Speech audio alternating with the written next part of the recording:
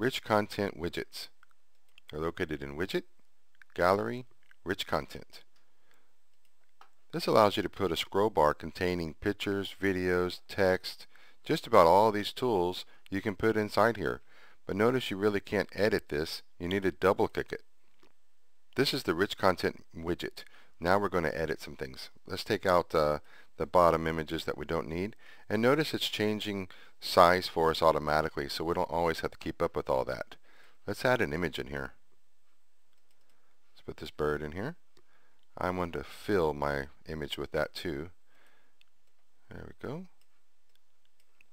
Matter of fact, let's put it at the top. And we can move our text down. Notice that the widget is adjusting to our needs. There, something like that. Just a little bit more. There we go. Probably want to change our text a little. How about a little bit easier to read? Maybe bold it all. Make it even bigger font. And maybe even make it like that right there. Just it really depends on your needs at the time and what you're working on.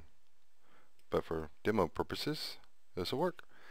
And like I said, you can put in flash elements, you can put in videos, and they just pop in here just like they would if it was a regular web page. Save, and go back. And now we can see our bird, and we can see the scroll bar. If you want to show a little text, so they know that they can scroll and get more, that's what you do. Okay, now we have it adjusted, and we want to make sure that we set the placement, because this is very important. We've placed something new on our website, but we haven't assigned its location and function. It is called content. That's what's going to be on the page.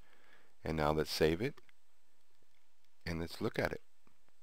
And here we are. And that is a rich content widget.